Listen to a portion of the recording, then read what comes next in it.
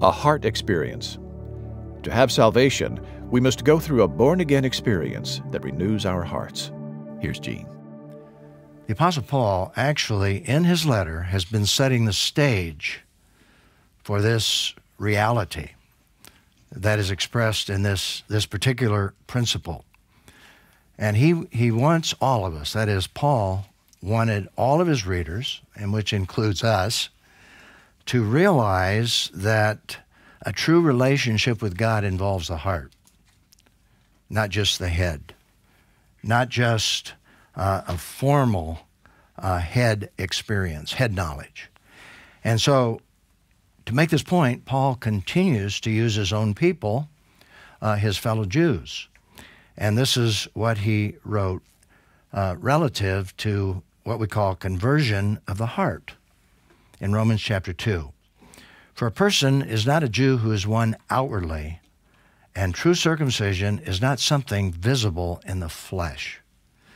On the contrary, a person is a Jew who is one inwardly, and circumcision is of the heart by the Spirit, not the letter. And what Paul is saying is that a true experience of knowing Christ and entering into this life that he gives us, the life eternal that God wants us all to have, he's simply saying that it has to be a heart experience. And the Jews had a real problem with this, particularly in terms of circumcision. After the first missionary journey, for example, after Paul and Barnabas got back from going into the Galatian region and coming back to Antioch in Syria, there was a group of Judaizers who came down from Jerusalem, and they were teaching that unless you're circumcised, you can't be saved. And the Apostle Paul went into a serious discussion, even a serious argument over this issue, and eventually they went to Jerusalem to meet with the apostles and elders together to resolve this issue, and the bottom line was, we're saved by grace through faith, nothing else. And that was a very important decision made by the church and the leaders in Jerusalem and by the apostles. And they wrote a letter that Paul and others could take and share this with the Gentile churches that were really confused about this issue. So this is on Paul's heart, and what he's doing is he's using this as an illustration to show that a true experience with Christ is internal. It's not external. And as I was thinking about that, I thought about the fact that Jesus dealt with this with a very religious Jew, and I think a very sincere religious Jew, probably a member of the Sanhedrin. His name was Nicodemus. And Nicodemus came to Jesus by night because he was fearful. And he had been watching and listening. And he said to Jesus, he said, Rabbi, we know that you're a teacher come from God because no one could be doing these miracles that you're doing except he is from God. And Jesus, to this man's great surprise, made a statement that relates to what Paul is teaching about this heart experience. And here's what Jesus said to Nicodemus in John chapter 3, verse 3.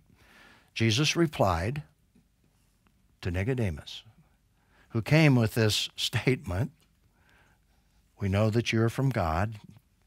Jesus just turns it right back and he says, truly I tell you, unless someone is born again, he cannot see the kingdom of God. Nicodemus was puzzled. How can anyone be born when he's old? Nicodemus asked him. Can he enter his mother's womb a second time and be born? I mean, this is a serious question. He's confused. And Jesus answered, truly I tell you, unless someone is born of water and the Spirit, he cannot enter the kingdom of God. Whatever is born of the flesh is flesh, and whatever is born of the Spirit is spirit.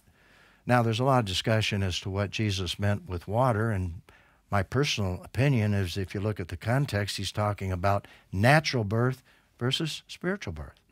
Because he goes right on to say, what is born of flesh is flesh, natural birth, and whatever is born of the Spirit is spirit. And so Jesus here is teaching Nicodemus that faith, true faith, relates to the internal. He's dealing with the fact that it doesn't relate to circumcision. It doesn't relate to outward formalities. It relates to an inner experience, a change of the heart. It's interesting. Today, there are a lot of people who claim to be Christians, but it's oftentimes based on what they believe are acts of righteousness. For example, water baptism. They say if you're not baptized in water, you can't be saved. Well, the fact is that the Bible says that we are to go make disciples, baptizing them. That is, the disciples, the followers of Jesus.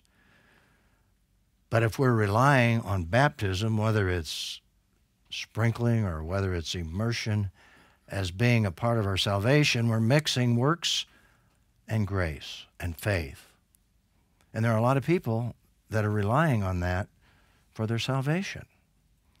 And that would be in the same category as circumcision, as it were, in the Old Testament. Religious affiliation. They believe because they're a member of a particular group that that's the basis of their salvation. But that's external. It's not wrong to be religiously affiliated, but that's not the basis of our salvation or any form of good works. And this is the point that the Apostle Paul is making here in relationship to our salvation. So here's what I call an awesome reality. Like the religious Jews, Paul was addressing, it's possible for both Jews and Gentiles today to believe the truth that is revealed in God's Word without that truth changing their hearts. True conversion is a hard experience, based on knowledge, obviously, but it's an internal transformation. So here's the reflection and response question. Why does this kind of external religion often give people a sense of false security and even keep others from having a born-again experience? Well, that really relates to some of the previous questions that we've related in terms of confusion about how we're saved. But I think these externals simply feed our natural tendency to do something to atone for our sins. And when we do this external thing, we feel, oh, this is an act of righteousness that will give us life that is eternal in Jesus Christ. It makes us feel good about ourselves. And also, it can be a sense of pride that we're better than other people. And because we are, we're going to inherit eternal life.